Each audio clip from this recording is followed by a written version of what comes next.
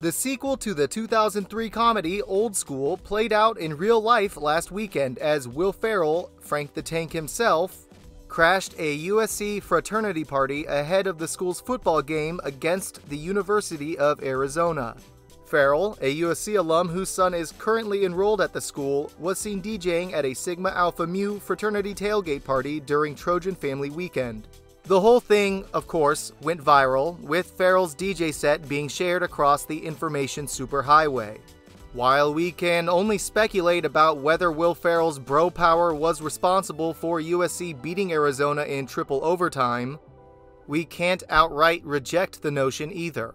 After all, Taylor Swift's attendance seemed to pay off for the Kansas City Chiefs lately, so who knows what mystical powers these celebs wield.